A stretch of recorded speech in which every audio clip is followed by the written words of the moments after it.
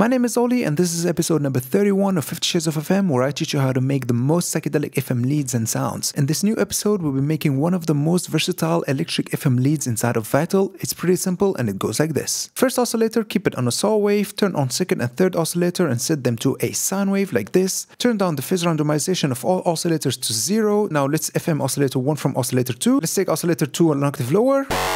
Now we're getting to the good stuff. Now let's FM oscillator 2 from oscillator 3. Oh my god, this is really electric. Now let's take oscillator 3 an octave lower. This is even better. And now we can use the phase position of our oscillators to get unlimited timbres out of this patch. Check this out. Let's add a 24 decibels per octave bandpass filter. Now let's add a random arpeggiator, kick and bass and some delay, and we'll get this.